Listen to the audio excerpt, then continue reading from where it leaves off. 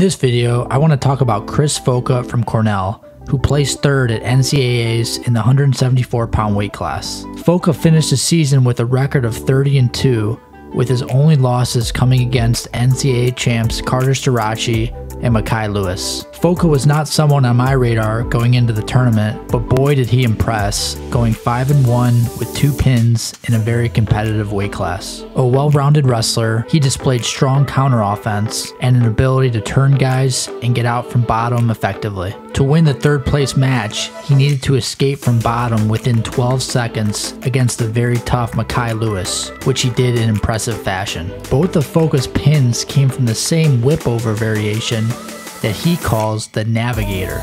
Unlike a traditional whip-over where the opponent's head is generally up, Foca hits the Navigator with the opponent's head trapped underneath his chest. Here the opponent attacks a double, Foca gets his left arm inside, punches the underhook, controls the far tricep, pivots and rotates the opponent to his back. Because the opponent's head was buried, Foca is able to keep it elevated off the mat and trapped in his armpit as he continues to control the underhook and tricep. This results in the opponent getting stuck in the position with a limited ability to turn in or away or bridge out. As the opponent begins to free his right arm, Foca steps over to the other side, maintains control of the head, and uses his body positioning to help trap the opponent's right arm in place to immobilize him. On that last point, we saw Wyatt Hendrickson end up in a similar position when he pinned Tony Cassiope. That one came off a lat whip, and once that head and arm position gets locked in, the opponent has a very difficult time moving in either direction.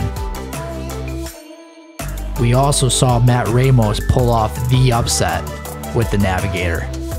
More on that a bit later.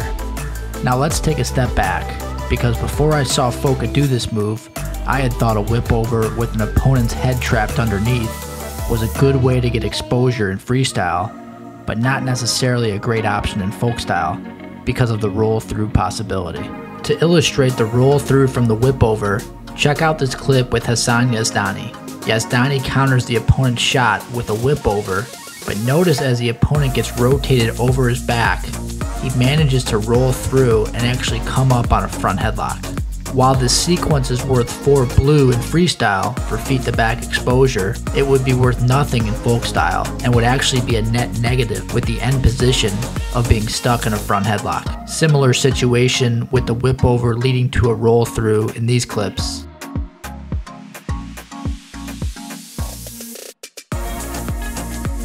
After looking at these roll-throughs further and comparing it to the clips of Foca hitting the technique, I now believe that the key to the roll-through is not really the opponent's head being buried, but rather the positioning and control of the opponent's arm opposite the underhook side.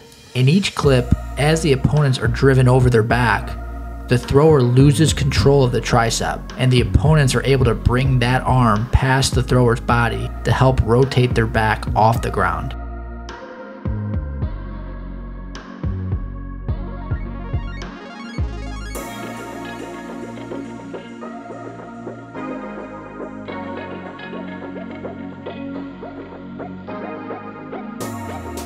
Now contrast that with Foca's control of that far arm. Unlike in the prior clips, Foca manages to keep that arm trapped in the pocket of his right hip, which prevents the opponent from freeing it and rolling through. Said another way, when the opponent's left arm in this case gets jammed up and wedged in place, it totally shuts down his ability to continue rolling to his right and escaping the position. The underhook control makes it very difficult for the opponent to turn inward, and the head control makes it difficult to bridge. In the second example, the opponent attacks a single, then attempts to build his base back up in a way that makes him vulnerable to being rotated to his left. Foca digs the left underhook, controls the far tricep, pivots, rotates the opponent to his back, and importantly, keeps the opponent's left arm trapped against the right side of Foca's body, preventing any roll-through possibility. At this point, the opponent cannot turn away,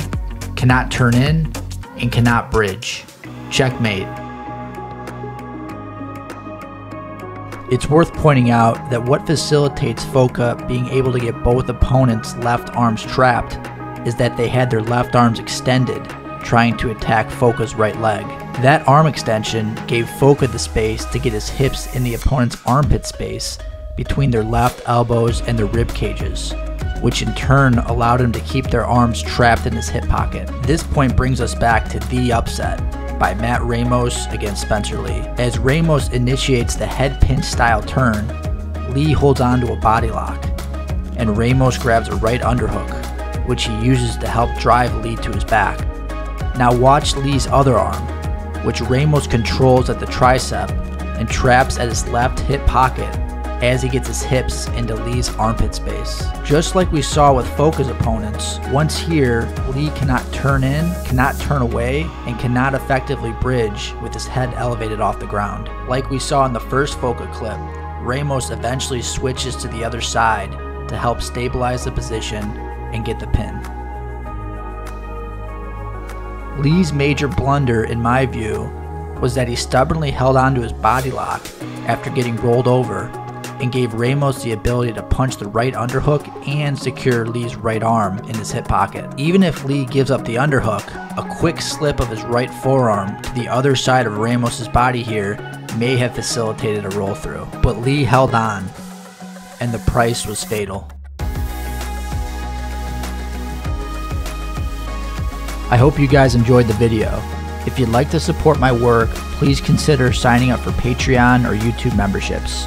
Members get access to exclusive content, including a number of move compilation videos from the recent NCAAs. Take care.